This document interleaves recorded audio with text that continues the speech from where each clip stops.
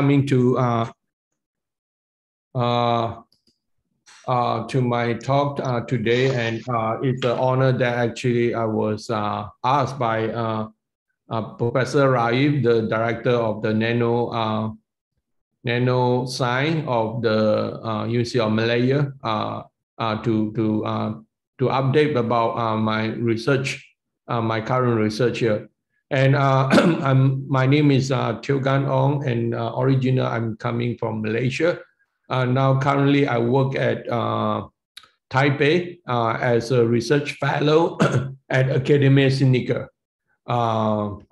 So we'll start. And before I start my talk here, I kind of want to give my appreciation to the funding coming from Academia Sinica, as well as the the Ministry of Science and Technology of Taiwan that provide me this funding that allowed me to do some basic science in organometallic. I think as a scientist here, I show you this actually a painting that Columbus is a painting that the first time that Christopher Columbus actually arrived in the new land, so-called America. And I think important here, I want to show that that as scientists, and sometimes you have to be very stubborn or persistent about what you are doing, right, in order to achieve your goal. Here that you can see Christopher Columbus at that time, he believed that, that if you go from to the west, right, rather than to east, perhaps you can find the Asia, right? That is the idea here. But of course, he did not actually find the Asia, the land of Asia, but they actually eventually find a new land. I think sometime doing science, you might actually find something unexpected. So I think that's why I think about the interesting about the science here. All right, so I will start my my science or my chemistry here. My research interest, basically, I like to make a strain chemical bonding, particularly the carbon bond. So as you know, the most stable carbon bond is the electron or the carbon 4. Sometimes we call it as alkane. As you see that they have this 4 valent or the 4 bonding, which they achieve the octet rule. And my work here is generally involve the carbon 2 or the carbon 0 here. Okay, the carbon 2 is a 6 electron carbene, or we call carbene, 6 electron carbon, which is not very stable. And then subsequently, we are also interested, like, for example, like the carbon 0 or the 4 electron carbon, we call it as a carbon. So we are interested the carbene and the carbon. 2 of these carbon species are actually is a non-octet carbon, right? So, but the interesting thing about this carbon 2, the carbene or the carbon, that they are very good as a platform to support the catalysis and some of the material chemistry, as well as some of the main group chemistry here. So here I kind of like to, I mean, most of my work here is focused on the carbon 0 or the carbon. And obviously, I'm not the first person or the pioneer who actually come up with this so-called carbon 0. And the carbon 0 is actually have the history that starting from this so-called carbodiphosphorane or the CDP, okay, which was isolated by Ramirez at that time in 1961.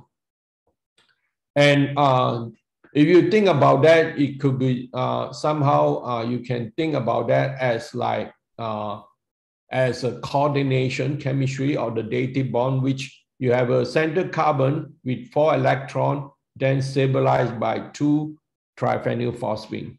Okay, this is the coordination of the dative bond, which is invented or being come out by this Gano-Franken, the theoretician, that they're using the dative bond theory or the coordination chemistry to describe the bonding situation of the carbon zero. And obviously, this is a very controversial theory because some of the people might not like it because there's at that time there's like Lewis valence theory, right? Which you have two this carbon form this cumulin bond or the two double bond with the phosphine. Or you could also look at this in the way that this carbon zero or the carbon could be behave like a double helix, right? Which means you have two negative charge that concentrate or located at the center carbon, but you have generate the positive charge on this triphenyl phosphine here. And with this idea here, and then subsequently, Gano-Franken think about perhaps you could also have this two carbon stabilized center carbon here. So the idea here is that he believed that this center carbon with the two lone pair here could stabilize by the two carbon. And obviously you can think about this type of this carbon zero stabilized by two carbon could be actually look like a arlene, right? Basically, you take an arlene and you try to disrupt the pi conjugation between this system here, then perhaps you create or generate this electronic push-push, so-called this carbon zero here. And how you do that? Of course, you want to put very electron rich on this terminal carbon here that will generate the electronic push-push, or you put a very steric bulky R here that will also actually disrupt the effective pi conjugation. And with this theoretical analysis or the prediction that by the Gano-Franken, after 1 year, they published this work here. In 2008, Guy Bertrand have successfully actually used benzylated NaC carbene to stabilize this carbon zero. So this is the first known carbodicarbene, which we call as a carbon zero.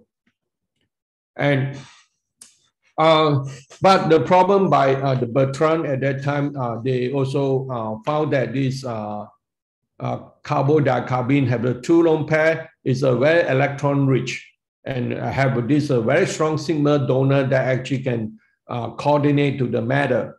But the problem when we try to do this chemistry, we found that there's a solubility problem, okay? Because this 4-methyl here on the methyl here two is not really a good side arm that actually cause solubility problem in organic solvent.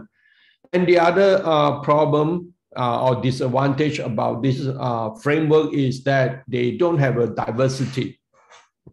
So, you know, if you want to use this ligand or the framework to support the transition matter catalysis, right?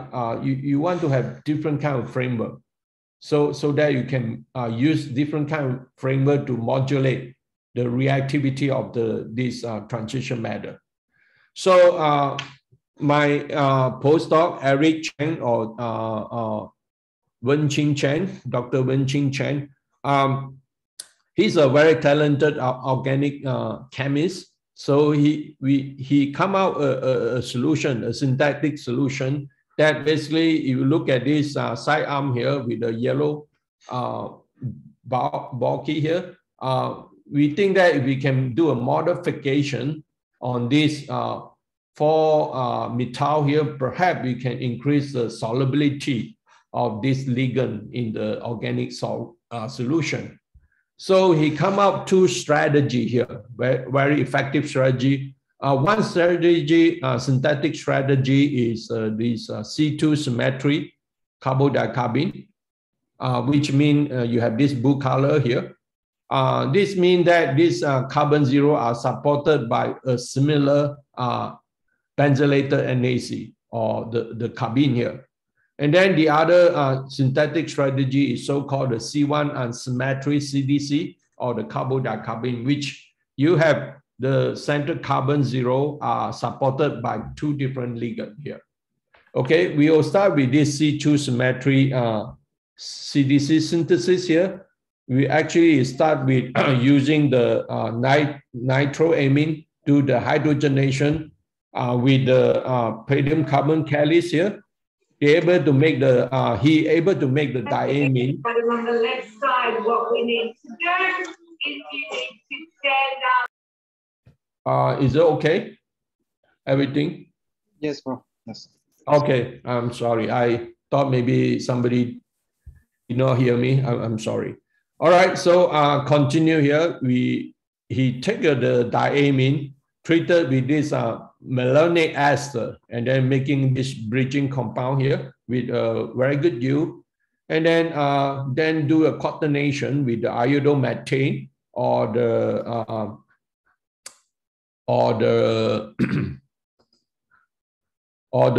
methyl triflate here. Then you can generate this carbon-dicarbene precursor. Okay, so you have two proton on the center carbon. So, and then what he did is using a very strong base, remove these two proton here, and then you can get this so-called the carbon-dicarbene. And the other strategy, this C2 symmetry strategy for this synthesis is basically you make a bridge compound here. But for the C1 unsymmetry synthesis here, basically is more like the SN2 reaction. You use a nucleophile of this olefin NaC, react with the electrophile, which will have the thiol as a leaving group, and then SN2 reaction, and then you can construct unsymmetry carbon-dicarbene. And then again, you're using a strong base, you remove the proton on this center carbon, and then you can generate this carbon zero with the two lone pair here. Okay, now recently we also come out another new strategy, which was published last year in organometallic, that we also can actually not only can use two carbene to stabilize the carbon zero, but we also can use a phosphine and the NaC, or the NaC carbene, to stabilize the center carbon, as you see. And this work was done by my recently just graduate PhD student, Dr. Liu, which he coming from Germany. Okay, so here I want to show you the structure of this carbon-dicarbene. In fact, they are not really a linear arline here. You can see this is sort of like band arline here, that you have the C1, C2, and C1 prime here is about the angle is roughly about 136 instead of 180 degree here. And then more important here, if you see this red color plane here, in general, you have the normal arline, right? The sp hybridization arline here. In general, the plane should be 90 degree with each other. But for the case of the carbon-dicarbene, because this is sort of like twisted, or the band arline, right?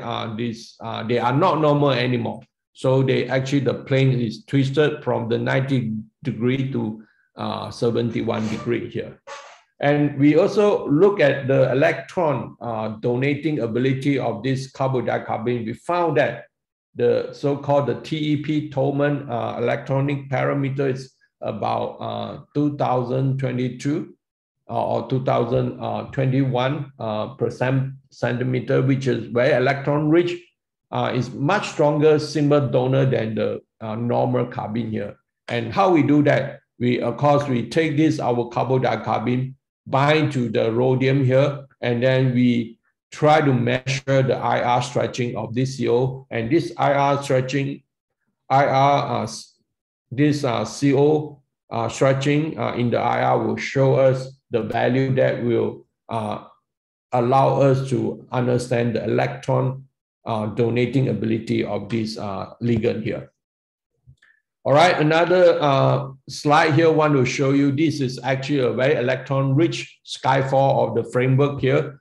I'll show you why. Because when we take this electron-rich carbon-dicarbene react with the borane here, borane, which is a Lewis acid here, and we expected it should be form this Lewis acid-based adduct here, or this so-called the 2B here, a complex here. So nothing is so interesting, right? It's a routine reaction, but actually it turned out it doesn't actually generate this routine compound or the Lewis acid-based adduct 2B here. Instead, they generate this very unique borane structure. This is an electron deficient boron structure with the dicarbonic here, which we have two carbon-dicarbene stabilize this boron, electron deficient boron here. And I want to show you here that most of these electron deficient boron with the dicarbonic, generally they have a 4 coordinate. But because our ligand or the ligand 1 here or the carbon-dicarbene are so electron rich, they only need to have 3 coordination instead of 4 coordination here. Okay, so we of course collaborate with one of my colleagues, Dr. Xi Zhaoping.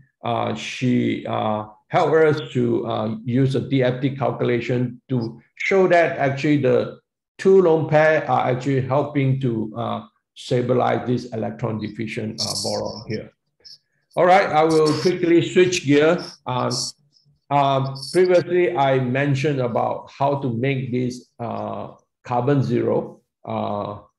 We show you 3 methods to synthesize this very special, unique carbon zero. Now, we also talk about how electron rich about the carbon-dicarbene.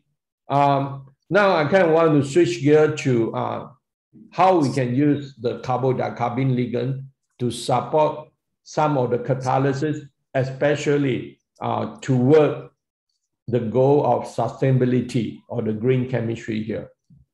All right, so I don't want to misuse or abuse the word of sustainability, but of course, we always want to move to the direction that we could, play some role in sustainability, because we need to do something about our resources, right? The resources now getting depletion.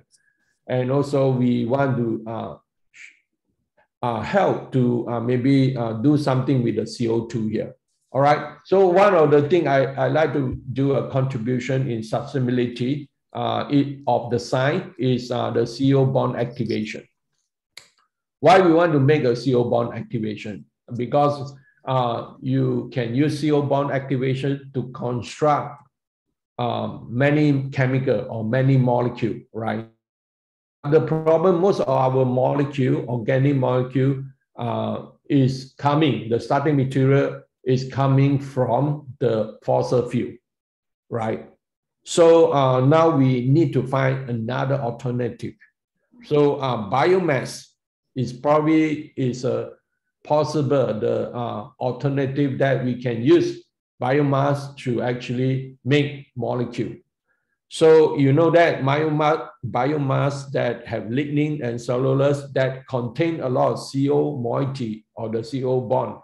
So we want to exploit that possibility. So that's why I think the CO bond activation is very important here. And for the work here, you can look at some of the work by Chatani and Tobishu from Osaka University that they use nickel complex or catalyst to actually do the CO bond activation, and then treated with this Grignard reagent, they can make a carbon-carbon cross coupling reaction. And obviously in this work here, also you can actually not only do CO bond activation, you could actually incorporate the CH bond activation, which is another method sustainability, right? So in this case here, you use this benzo or the hetero atom here, which have the CH, then you do the CH activation or the CH privilege, treated with this ester, okay? And this ester with the label with the CO-1 here. And you can do this carbon-carbon cross coupling. So basically this methodology is based on CH bond activation incorporate with the CO bond activation. And if you're interested, there's a lot of paper by Itami, Jameson, Kayani, Martin from the Spain, and she from China, that they do a lot of this tandem CH/the CO bond activation. But I want to mention all this work so far here is involve activated CO electrophile here. Okay. So you see this all is like the amide, the ester here, right? And this all is an activated CO moiety here, right? But the problem is most of the biomass, they contain this so-called this ether, the CO, like for example, like this methyl ether here, right? This is not easy to break, right? So you need to find a way to break that. So one way to break that is to use a nickel catalyst. Why they use a Grignard? Because not only Grignard can serve as a coupling partner, but they also could use the magnesium as a Lewis acid that have some sort of interaction with the oxygen here, and then this will weaken the CO bond. All right, so here I'll show you quickly that we able to use our carbodicarbene as a ligand to support the nickel zero complexes, and then to do the CH bond activation, but with the very inert or very stable this ether, okay, this ether bond here, right? So we're able to construct the carbon-carbon cross coupling, right? So this is a CH CO bond activation, right? And we could do a scope of substrate with, like for example, naphthalene, this anisole here, or other polar aromatic, and we also can look at some of the CH. The molecule have the rather more acidic CH here, like for example, imidazole, this indoor, right, or the this imidopyridine, we can do that, right? So this is very interesting, right? For the first time, we able to actually break the inert CO with the incorporate with the CH bond activation for first time. And I think the trick here, okay, not only we use carbodicarbene as a ligand, but the important trick here, we introduce very bulky Grignard reagent here, okay? This very bulky Grignard reagent, the idea here is not to serve as a coupling partner, but serve as a Lewis acid to help to activate the CO. And in fact, we seek help, or we collaborate with one of these professor from Nanjing Tech University at China. She are very talented theoretician, Lily Chow, that I show you that you need this magnesium Grignard or the Lewis acid, like this magnesium here, to help to activate the CH, as you see the yellow color here, as well as the Grignard here to help to break the CO here. So basically, you can think about this basically it's a nickel and the magnesium work together to help to to promote the CH and the CO bond activation. All right, so other thing, we also developed some pincer carbodicarbene, which have a tridentate, which is done by my PhD student, already graduate from National Taiwan University, that we able to make this palladium of this tridentate palladium here, right? And we can use this as a catalyst to do carbon-carbon cross-coupling reaction, Suzuki Miyaura carbon-carbon cross-coupling. We also can use this palladium catalyst to do the photoredox reaction, right? So you shine a light, a blue light here, then you can do this aldehyde coupled with this piperidine. This is to generate the amide here. So I'll quickly, because of time, I can't really tell you the mechanism. Basically, our palladium complex shine the light, right? And then it will generate a reactive palladium tube. And then this reactive palladium tube will react with the oxygen and create this super oxide. And this super oxide will generate the hydrogen peroxide, and then this is responsible for the generation of the amide product here. All right, because of time, I'm going to quickly go. But important here, I want to show you this is very unique concept here, because this is another type of tandem or multiple reaction that we try to incorporate the 2 electron with the 1 electron reaction here. Right. So you know that a lot of this reaction is a 2 electron, but we also successfully incorporate a single electron transfer of the 1 electron. As you can see, we can do the carbon-carbon cross-coupling reaction using this palladium catalyst here to do the 2 electron, and then subsequently we shine a light for the CN cross-coupling reaction with the 1 electron here. So so I will move to like metal-free catalysis here. Again, we know nowadays a lot of people want to do something that not required to use a transition method. So here, this work actually done by one of my Malaysian PhD student that from Penang, okay, that he used the carbodicarbene to do some this very interesting polymerization reaction here. So the idea here, I will sort of maybe show you that here is you just have to know that this carbodicarbene, they actually have 2 reactive sites, right? The center carbon is a very nucleophilic, but this carbon which is near the NAC carbene here, this is a very electrophilic. So you have these 2 reactive sites actually help to do some sort of this reaction or perform a catalysis. So this is called the FLP, or the frustrated Lewis pair here. Okay, so because of they have this 2 reactive site, they're able to do the CO2 fixation.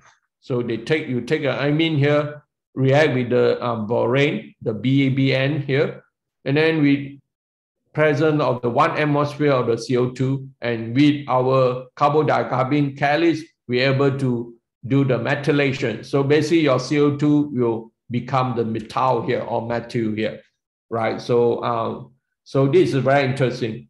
Not only that, we also can actually use this strategy to do the cyclothermization of the isocyanate, right? Which 1x to make a 2x with our carbodicarbene catalyst without matter. Also, we can use this carbodicarbene to do the polymerization of the lactic acid. So this is a ring opening lactic acid to make the PLA.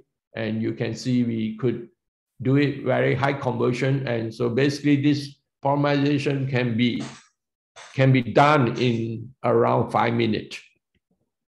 And not only we can do the polymerization of the lactic acid or the LA, we also can do the MMA. We take this 500 equivalent of MMA in the presence of the carbon-dicarbene catalyst, and with the benzyl alcohol, we are able to make a polymer. So, and finally, we also can use our carbon-dicarbene to do the dehydrosilation for this benzyl alcohol here. As you can see here, not only the benzyl alcohol, we also can do it in the steroid or the sugar here. But important here, I want to show you the concept here that the carbon-dicarbene have this two reactive side, the basicity side and the acidity side at this carbon here. And then what we do in order to improve this reactivity, we put a benzyl alcohol here. As you can see, this benzyl alcohol is served as a modulator, right, to help to make this polymerization process in a very good PDI. All right, so finally, I think I have other very interesting carbon-dicarbene. Like, for example, we can put two metals on the carbon-dicarbene, right? This is very interesting. Here, we also can use carbon-dicarbene to do a cross-coupling reaction without using palladium. As you can see, we take this aryl bromide and the benzyl alcohol, we can couple this reaction and then make this compound here without the palladium catalyst. All right, so I think I moved to the other chemistry recently. I think this is very excited chemistry, but so far we haven't really find any new application. But it's just a joke here. At that time, I think in 2019, the academicians at that time, they discover the black hole, right? How the black hole react. So they have this this media announcement, right? But at that time, this media announcement, what I see is a two carbon. As you can see, there's a two carbon here, right? And then these two carbon are linked with each other. So with that, with this this black hole here, what I see is a two carbon. So we decide to maybe look at whether we can use some sort of big ligand to isolate the two carbon or the dicarbon. And this work was mostly done by my postdoc, Dr. Leong from the Hong Kong, right? And this work, because of this work here, we able to, for the first time, we can isolate the dicarbon using a big phosphine ligand, and we successfully published this work in Nature Chemistry. All right, so what is the two carbon here? And obviously, two carbon is not very stable. They existed in a very high temperature, and mostly you can detect this dicarbon or two carbon in the cosmic ray, right? And also some of the flame here. But a lot of people are way interested at the nature of this bonding of these two carbon here. Some people argue it's a two double bond.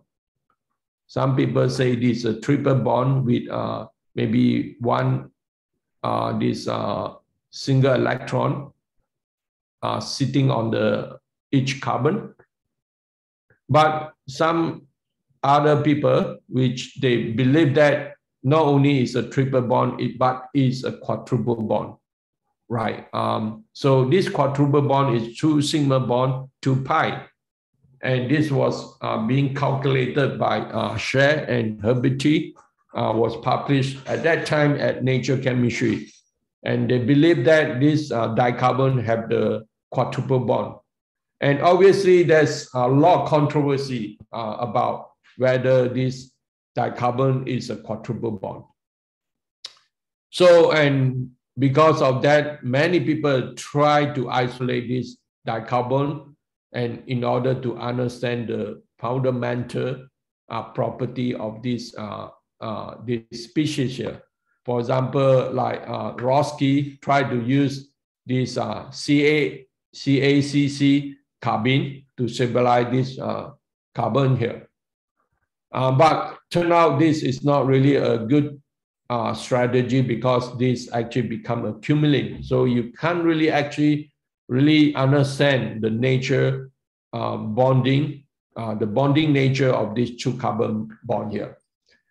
And then subsequently, Bertrand also tried to isolate the dicarbon by using a carbene and the matter here, right? So this is probably the first case that you can isolate the dicarbon with single ligand, and then you need to have another matter to help, right? For our work here, basically we only use one ligand that to stabilize this dicarbon species here.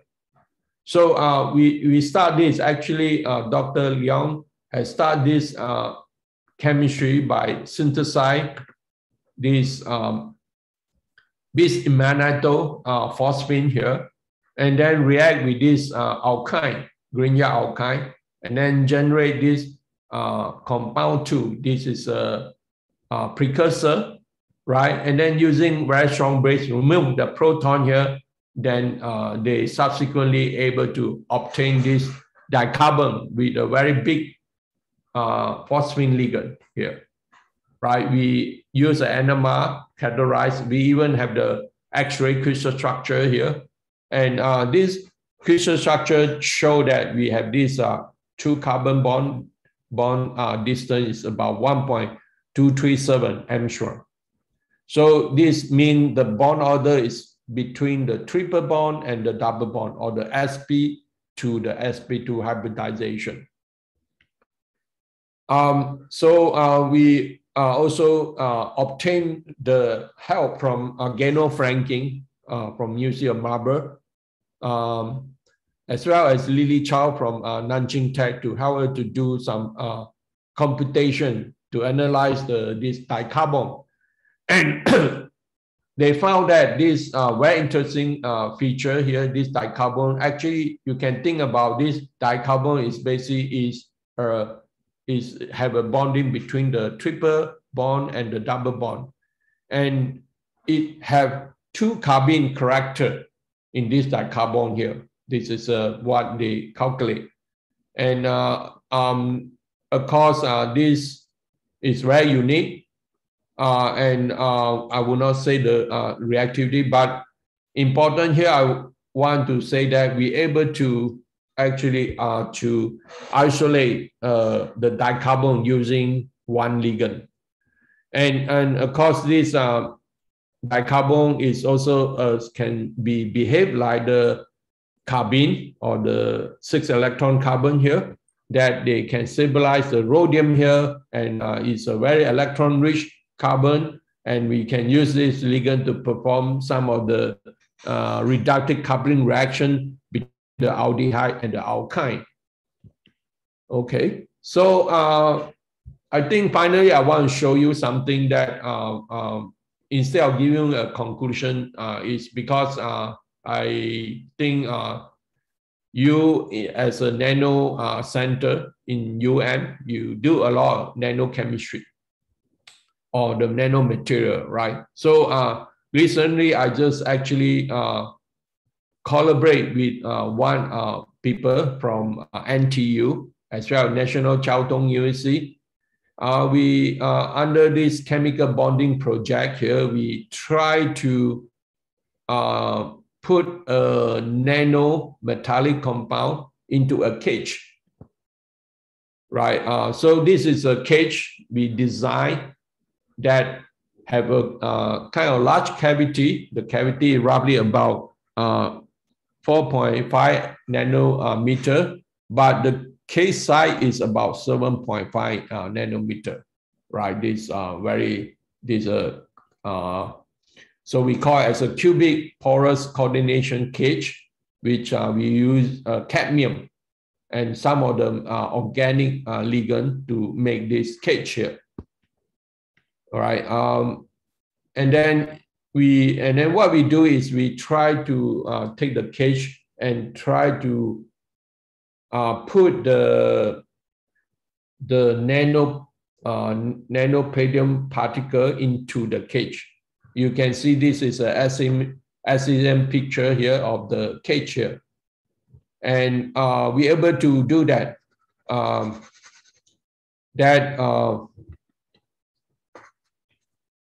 That we could have the nanoparticle of the palladium was into the cage here. As you can see, we take a SEM picture here that you have the dot here, right? Which is about 5 nanometer. But if you have a naked palladium nanoparticle, all this nanopalladium particle will aggregate, as you can see here, and it's larger than 5 nanometer. So we are very confident that we successfully put the palladium nanoparticle into the cage. And I want to show you this preliminary result that we able to do a chemoselectivity of this reaction here, right? As you can see here, we could do the hydrogenation of the olefin. We can do hydrogenation of the aldehyde. And then we also can do the hydrogenation of the nitro here to make amine here. But important here is very selective. Why? Because if we take this cage with the palladium nanoparticle with the hydrogen atmosphere, we only selectively hydrogenated the nitro to amine, but not the aldehyde here. So, but if you use a naked palladium here, you will just hydrogenate the nitro and the aldehyde here. So I think this is a very, very cool, right?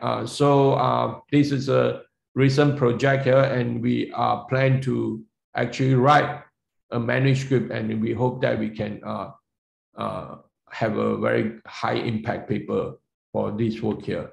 Okay, finally, I just want to thank you, my co-worker. I think people are the most important when you try to do a good research here. And finally, I just want to show here I think this is a very inspiring book I read, that David versus a Goliath, right? I think that David are a small guy, right? And the Goliath is a giant. And then sometimes we are small guy. We need to behave like David, how we can become a small guy to beat the big giant stuff, right? So I think the idea here is if you are not with a really huge good or the huge resources, sometimes you think how to adapt the situation, and you need to be flexible too. And with the creativity that will allow you to actually become strong. Okay. Well, thank you very much for your attention, and I welcome any question raised for my work here. Thank you. Thank you very much, Professor Ong, for your very inspiring talk. Open to the floor if you have question to Professor Ong.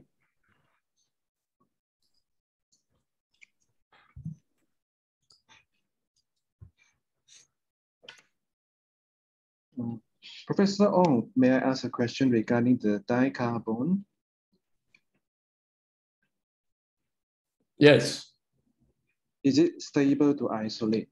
How stable is the crystal?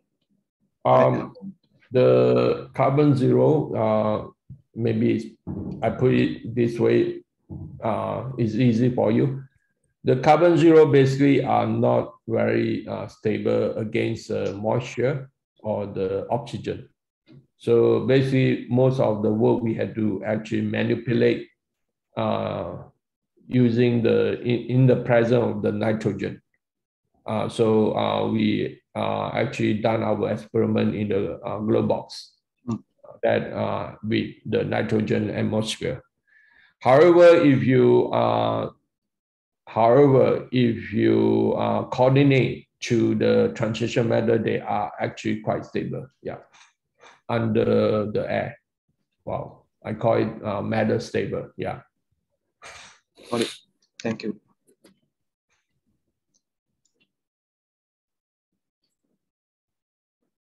Is there any question from the floor?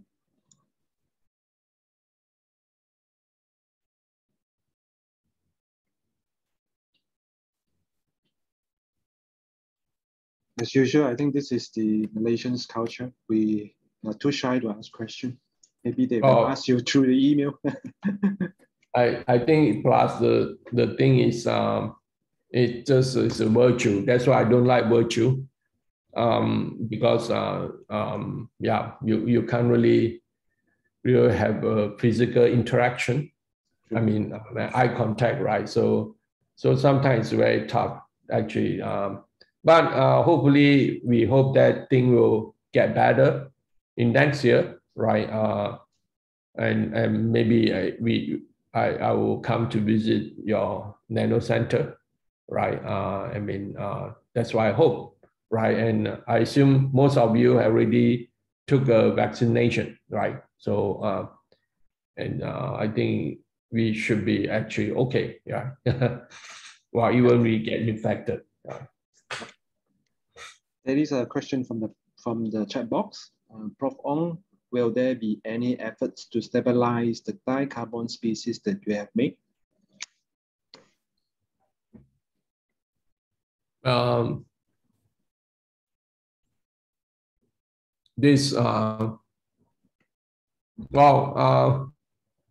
the thing is, I mean, if we try to make very stable the carbon or the carbon, right? Then it will be not so reactive. If we are not so reactive, then it's not so useful if you want to do catalysis, right? Even they are not stable, but they are useful. For example, we can actually use the carbon to do a polymerization, right? We add a benzyl alcohol. The thing is very surprising to us is that the carbon actually is stable in the presence of the benzyl alcohol. So to answer the question whether we can try to have maybe effort to stabilize the dicarbon species, maybe not. Maybe not in near future, because if we try to stabilize, that means it will not be reactive, and then we can't really use reactive feature to explore new catalysis. Yeah, I hope I answered the question.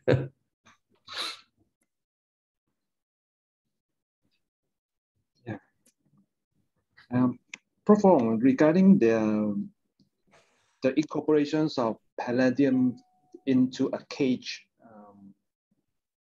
system, why is it necessary to introduce a cage system for the palladium catalyst? Oh yeah, I'm sorry, because of the time, I didn't really describe in detail. And plus the thing is, we want this thing published first before we actually tell the whole story, because we want to we believe that this work here have a very high impact, that we actually can publish this work in maybe Nature series paper, maybe like Nature Chemistry or Nature Material. So that's why we kind of a little bit conservative to tell you more about that. But in regarding to your question, why we want to put a nanoparticle in the cage, well, there's several reasons. The first reason is that we want to protect the nanoparticle. I mean, most of the nanoparticle, once they do the catalysis, the catalytic reaction, right, they will aggregate, right, and then they will actually render your nanocatalyst not able to do anything, right? So the idea is we want to prevent the aggregation and to also to reduce the possibility that the nanocatalyst become deactivated. That's why we use a cage to protect it. Second reason, of course, is we want to use the cage that maybe have different kind of the chemical environment or physical environment to help us to do something that cannot be done by the naked nanoparticle. That's a reason, maybe through the size exclusion or maybe through other reason. That's a reason why we use a cage. But obviously, when you put a cage onto your nanoparticle, the reactivity or the rate of the reaction is going to be reduced a lot. I mean, but for our case here, we want to show you that a new concept of the selectivity, right? So we can use a cage to actually to selectively do the hydrogenation on the one particular functional group instead of all the functional group. So that's just the idea here. Yeah. Thank you, Prof. Somebody asked me, is a cage structure is stable? We are not sure. We are in the process of to see whether the structure is stable. Well, but I can't say it's very stable because it's this cage it actually consists of this ligand, right, that have this coordination with the cadmium complexes. So they actually have this dynamic feature here. So we believe they are not really stable. Well, it's matter stable, but the cage maybe it could be can be opened up and then closed. So it's in the dynamic because of they have this the coordination between the matter and the periodic, right? So the cage is dynamic, and in fact we don't want to have this very robust structure because we don't want make ourselves different from the moth, the metallic organic framework. So we want to make ourselves different. So that's why we want to have our structure have some sort of the dynamic reversibility. They can open up and then close up, something like that. Yeah. I hope I answered the question. Thank you, Ida, right? Thank you. Hi, Leo. Hi, Prof. Ong. Nice to see you here. Yeah, nice to see you. Yeah. Yeah, it's virtual. Yeah, hope you'll visit Malaysia soon, like next year. I hope so. The problem is, it's not I worry I get infected. I'm not worried because I did take a vaccination, right? So I'm not worried about that. But it's just a problem, the quarantine, right? Taiwan still have this very long quarantine. Like you need to have like almost 3-week quarantine, right? You 2 weeks in this quarantine hotel, and then maybe another 7 days you had to self-quarantine yourself in the house, right? So like it took like a month, right? Almost a month, right? You can't do anything. That's the reason why I did not go back to Malaysia. Yeah. It's almost one month for the quarantine period. Yeah. So that's the reason. Yeah. But hopefully next year lah. But for the case structure, I think a lot of people very interested opted for that is because like it's quite a trendy technology. Okay. But for the cage structure, for example, what's the potential application for that? It's just like just now you mentioned can be open and closed system. So yeah. Well, I don't want to kind of like, how to say, I don't want to kind of speculate too much and create a new hope, right? But I don't like that. It just, we thought we want to do something that is different from MOF, right? You know MOF, right? Everybody know MOF. MOF right now is a very hot topic, right? People try to use MOF and then try to encapsulate the nanoparticle, right? So we want to be different. So MOF, once you encapsulate the nanoparticle, you just trap inside, right? But our idea here is we want to have a dynamic cage, which could open up and close, right? Depend on the external environment, right? The stimuli, whether the environment, like for example, in a solution, whether they will favor the open up the structure or something like that. So we want to see something that different, right? So that's, but possibility for other thing, I don't know. I'm not sure yet until we really understand this dynamic behavior of between this porous coordination cage with the nanoparticle, right? But we have a very unique chemo selectivity, which we are now very excited about that. Sorry, I can't tell you so much because yeah, but we aim now want to have a big paper. So we kind of worry about our competitor. So sorry. Yeah. Yeah, cool. Yeah. Dr. Chi, back to you. I think John got some questions. Yeah, thank you, Leo. Yeah, Dr. John asked about the question, what is the mechanism of the palladium embedded in the cage? Sorry? Can you repeat? What is the mechanism of the palladium embedded in the case? Oh, how the palladium actually get into the cage? Yeah. Right. Well, it's not really any typical mechanism. Basically, we just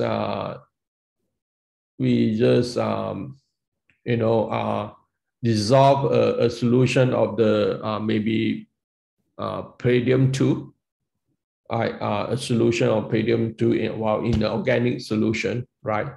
And then we throw some of this cage into the organic solution, and then we use a reductant, sodium boron hydride. I believe it's a sodium boron hydride that reduce palladium 2 to palladium 0, and this palladium 0 for some reason maybe like the polyaromatic ring of the cage, right? So you just maybe physically,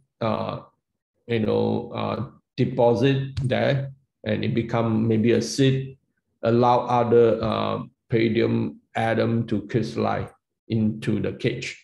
That is, I believe, I don't know. That is what we current believe about how the palladium actually make a nanoparticle size in the cage. Yeah. And yep, that's it. Yes. Wow. Thanks, Juan, right? Thank you. Nice to meet you, Juan. You just try to be right. Yeah, thank you. Thank you, Prof. Ong. Yeah, I hope I answered your question. Yeah. Basically, I'm just wondering the mechanism, so we can manipulate how was the size of the particle that we intend to make. For example, can we make 1 nano, 2 nano? Yeah, this kind of. This is one of the other goal. Well, at this point, we make this the size of our cage is about like 7 nanometer, right? And then the cavity is roughly about 4 nanometer, right? In fact, you look at our SEM just now, I show you is about 5 nano or about around 5 nanometer. So we believe that is the correct size here, but it depends if we can make a cage to 2 nanometer. Yes, of course we can make one, but I don't know. I think it's kind of tough to use organic ligand to actually make a 2 nanoparticle size. I don't know how to do that. The other way I think is maybe we can have a cavity this decorate with something right inside. Perhaps we can reduce it to 2 nanometer. I don't know. Yeah. That is so far we haven't really pursued that approach yet. Yeah. Okay. Yeah. Okay. Is there any more questions from the floor? So Professor Ravi is not here today. Yeah. Your director not here. Yeah. Okay. Just send my regard to Professor Raif. Sure, that I hope that I can see him soon. Yeah. Sure, Prof. Yeah, and I just want to say hi to Lee Ying-Ki. Okay, it's a chemistry, right? He did organic chemistry. I think I will, or the KM Lee. I don't know which one.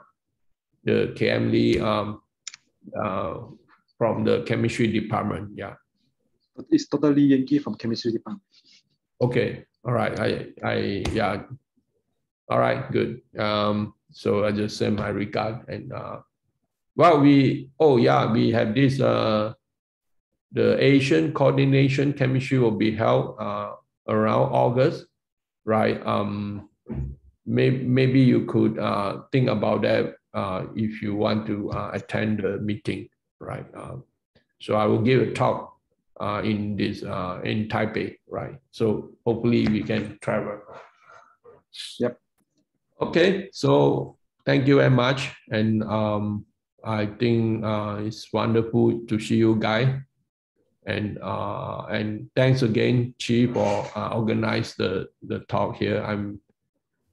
Thank you very much. Yeah. Thank you, Prof. Ong. Yeah. Please join me to thank Prof. Ong Tiow-Gan for his wonderful lecture today. Thank you.